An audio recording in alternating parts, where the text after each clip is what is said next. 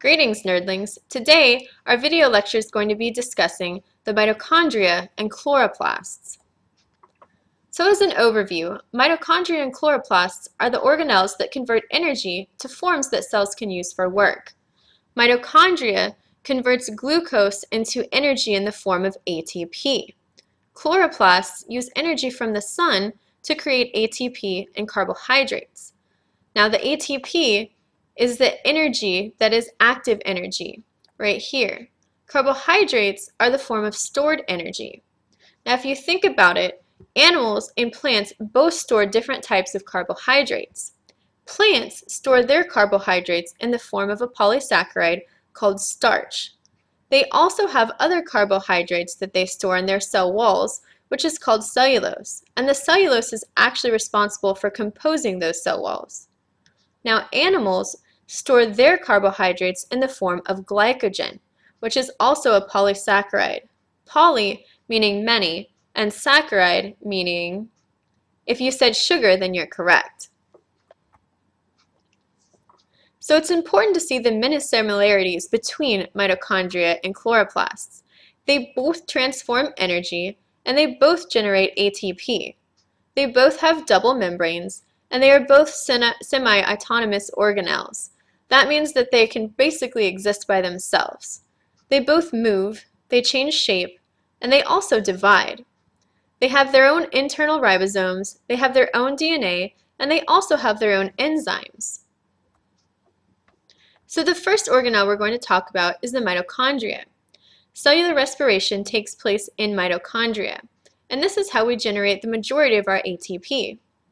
We generate that ATP from the breakdown of sugars, fats, and other fuels. In the presence of oxygen, we call this aerobic respiration. It breaks down larger molecules into smaller molecules and generates energy. This type of reaction, where we're breaking down larger molecules into smaller molecules, is called catabolism. That's when we scratch the bonds apart. That is a catabolic enzymatic reaction, meaning those enzymes within the mitochondria are catalyzing that reaction, and we call it a catabolic reaction because cats scratch those bonds apart. They do this through the process of adding water, and when we add water to something, what do we call that? That's when we call it the process of hydrolysis. Hydro meaning water, and lysis meaning to split. Now the opposite of that is called anabolic or an anabolism. Anabolic reactions are when enzymes take water out of things and they bond together through the process of dehydration synthesis. So the structure of the mitochondria, it's composed of two membranes. We have our smooth outer membrane, which is right here, and then we have a highly folded inner membrane right here. All of the folds in the mitochondria are called cristae. We have a fluid-filled space that are between the two membranes. This is called the mitochondrial matrix, and it's where the DNA, the ribosomes, and all of the enzymes are located. So here we have our matrix, we have our little ribosomes right here, and we have mitochondrial DNA. Mitochondrial DNA is very similar to bacterial DNA. It occurs in the form of plastids, which are circular forms of DNA. So why does that mitochondria have two membranes? Think about why we need lots of curves and folds. We want to increase the surface area. When we increase the surface area, we can increase the amount of ATP that's going to be produced. So what else divides like mitochondria? Prokaryotic cells do. They undergo a process called binary fission, and this is very similar to the process of how mitochondria divide. So in binary fission, we start off with a prokaryotic cell with its DNA. Now remember that prokaryotic cells do not have a true nucleus, so they don't divide in the same way that eukaryotic cells do. They undergo binary fission. So eventually, the cell will split into two, just like the mitochondria. So what does this tell us about the evolution of eukaryotes? That's some food for thought, and I wouldn't be surprised if I saw this on some type of free response essay. Hint, hint, wink, wink. So almost all eukaryotic cells have mitochondria. There may be one very large mitochondrion, or there could be hundreds to thousands of individual mitochondria in each cell. The number of mitochondria is correlated with the aerobic metabolic activity of the cell. The more activity the cell undergoes, the more energy it uses. The more energy it uses, the more ATP it has to synthesize. The more ATP it has to synthesize, the more mitochondria it's going to have. So what type of cells do you think would have a lot of mitochondria? If you're thinking muscle cells like this baby right here, then you're correct. Our muscle cells need lots of energy. Another type of cell that needs lots of energy are our nerve cells. They're constantly having to transmit impulses from our brain to the rest of our body and back to our brain. So if I touch a hot stove, I need all of that energy to tell my brain, ouch, it's hot, and remove my hand. So the next type of organelle we're going to talk about are the chloroplasts. Now these are found only in plant cells and photosynthetic algae, which are protists.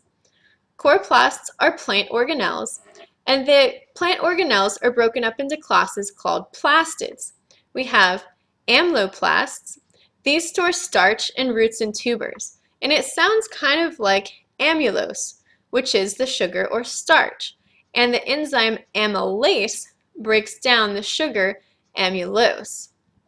We have chromoplasts, which store pigments for fruits and for flowers. And then, what you guys might be used to hearing, we have chloroplasts. These store chlorophyll, and they function in the process of photosynthesis, where we take energy from the sun and convert it into oxygen and glucose that other animals can use. Chloroplasts are found in the leaves and in other green parts of the cell. They're also found in eukaryotic algae. So the structure of the chloroplast is very similar to the structure of the mitochondria. It too has two membranes. It has an outer membrane and an inner membrane. So here we have our outer membrane, and then we have our inner membrane right here. We also have an internal fluid-filled space that has the stroma. So here we have our stroma, our internal fluid-filled space. Inside the stroma, we have all of the DNA, the enzymes, and the ribosomes. If you look at these stacks right here, each individual disc is called a thylakoid, and they have what we call a thylakoid membrane that surrounds the disc. Now, a whole stack of these thylakoids is called a granum. So the granum is what we refer to when we're referring to an entire stack. If we're talking about just one of these individual discs, then we call it a thylakoid. And like I said, each thylakoid has its own thylakoid membrane. So why do you think the internal sacs have membranes? Same reason why our mitochondria have all of those different folds in it.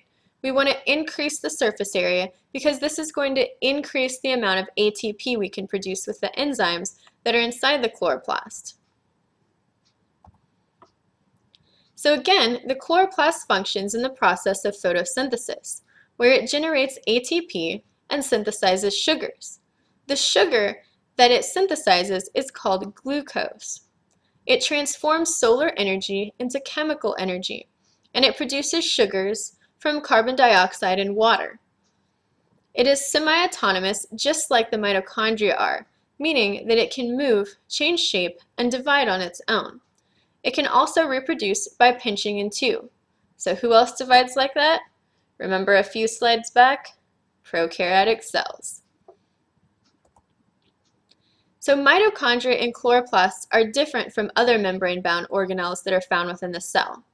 They are not part of the endomembrane system like the cytoskeleton, the endoplasmic reticulum, and the Golgi bodies are. They can grow and reproduce on their own. That's why we call them semi-autonomous organelles. They have proteins that are primarily from free ribosomes in the cytosol, and they have a few of their own ribosomes as well. They have their own circular chromosomes. These direct the synthesis of proteins that they produce on their own for their internal ribosomes. So who else has circular chromosomes that are not bound by a nucleus? Prokaryotic cells, or bacteria. So this is one thing I want to make sure you guys take good notes on, the endosymbiosis theory. You will definitely see this on one of your free response questions for your next exam. So this states that basically mitochondria and chloroplasts were once their own entities, meaning they were once their own free-living bacteria. They were engulfed by an ancestral eukaryotic cell, and they became an endosymbiont. So think about symbiosis. That's a relationship between two organisms. And we have three main types. We have mutualism, commensalism, and parasitism. In this case, it would be a mutualistic symbiotic relationship. So the cell lives within another cell, or the host. It's a partnership. From an evolutionary standpoint, they have an advantage for both organisms. One, either the mitochondria or the chloroplast, supplies the cell with energy. The other, meaning the cell itself, supplies the mitochondria and the chloroplasts with raw materials as well as protection. This scientist right here, Lynn Margulis, was the one who first discovered or came up with the endosymbiosis theory in 1981, which is my birth year. So if you look at this picture here, it shows the endosymbiosis theory. So in our time, we start off with an ancestral prokaryotic cell. It eventually starts enfolding, and we start getting into our eukaryotic cells. Once our eukaryotic cells form and we have our endomembrane system, they engulf mitochondria and chloroplasts. So right here, we have the engulfing of an aerobic heterotrophic prokaryote, which now we call the mitochondria. Same thing for our chloroplasts. We have the engulfing of a photosynthetic prokaryotic cell, which was the chloroplasts. And eventually, we get an ancestral photosynthetic eukaryotic cell with both mitochondria and chloroplasts. So like I said, make sure you pay special attention to the endosymbiosis theory, both in this lecture and when you're taking your notes in the book. I'll see you guys next time. This is the Queen Nerdling, signing out.